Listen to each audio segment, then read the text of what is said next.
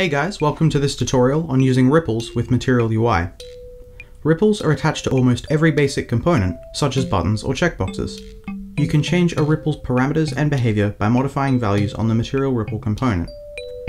For this demo, we'll create a basic panel and attach a material ripple to it. When we press play, we can see that it works out of the box. Nice! Let's take a look at the values we can modify. By default, auto size is set to true and the size mode is set to fill rect. This means that when the ripple is created, it will automatically calculate the size it needs to be to completely cover the panel's rect and expand accordingly.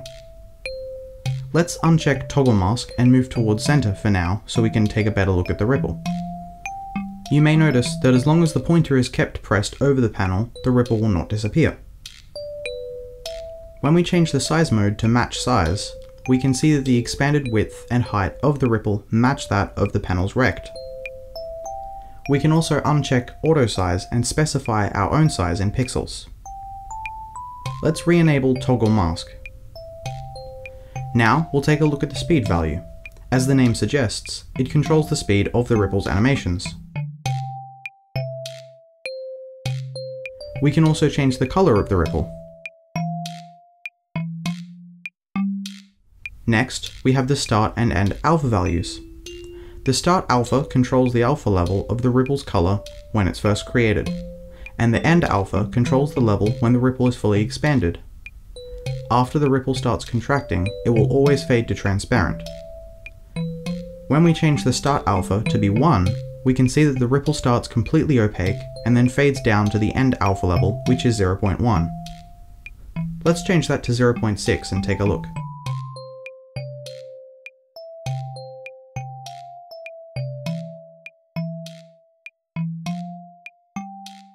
Now, let's take a look at the move towards center toggle. When unchecked, the ripple is created, animates, and fades away exactly where we click.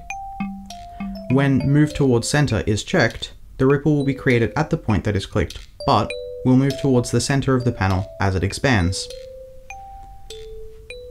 Material ripple is also responsible for highlighting a graphic when interacted with.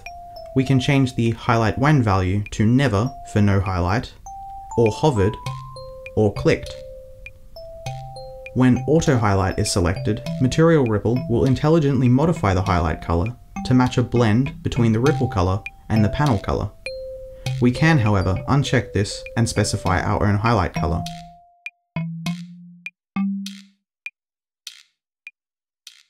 Well, that's it for this tutorial on ripples. Be sure to check out the ripples example scene to play with them for yourself.